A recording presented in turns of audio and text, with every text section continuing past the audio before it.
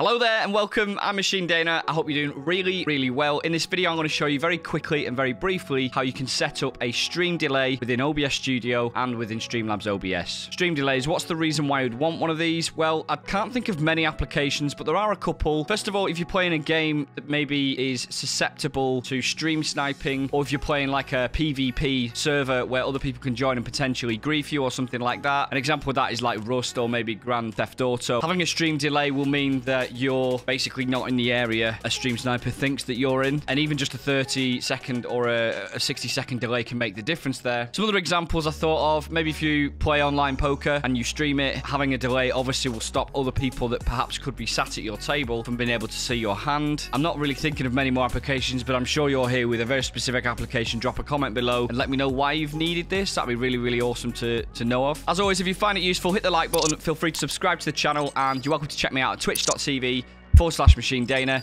Come say hi. Let's get into this.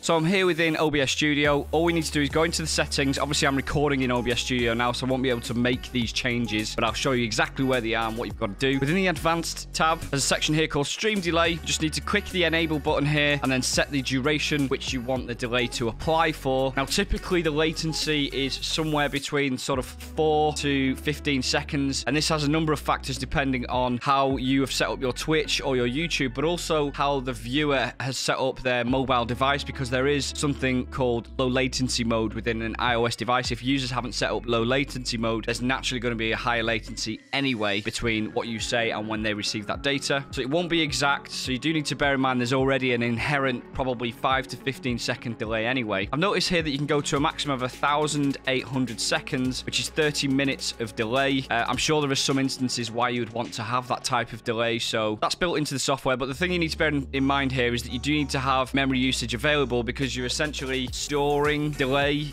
and then it's being pushed up to the cloud through your encoding at a later stage. So the way that a delay will work is that it's essentially recording what you're doing within, say, OBS Studio or Streamlabs OBS, and it simply will not allow it to be sent up to the encoder, let's say on your graphics card, and then sent up to cloud until that delay has passed. So it's like a natural stopgap for them to stop it from even being processed through the encoder. There's also this preserve cutoff point increased delay when reconnecting. All this does, I believe, is if you do have a disconnection and then OBS Studio or Streamlabs OBS tries to reconnect you, it's whether or not that time difference is eaten into the delay that you've applied, or whether it preserves that cutoff. In other words, it will still allow another defined amount of time before it then pushes to the encoder. Basically just decides whether it'll immediately push to the encoder, start streaming your content there and then, or it'll remain when it reconnects with that delay. Hopefully that makes sense. There's actually another reason why you might want this. If you're experiencing some disconnection issues, this could potentially help counter some of those disconnection issues, particularly if you've got disconnection protection within Twitch itself. I'm here now within Streamlabs OBS. Again, similar thing within the advanced tabs. Under the options tab here, we've got a stream delay section. You can choose to enable it, define the amount of time. I don't know what the maximum here is. I suspect it's the same, 1,800 seconds. And then again, you've got a preserve cutoff point, same thing.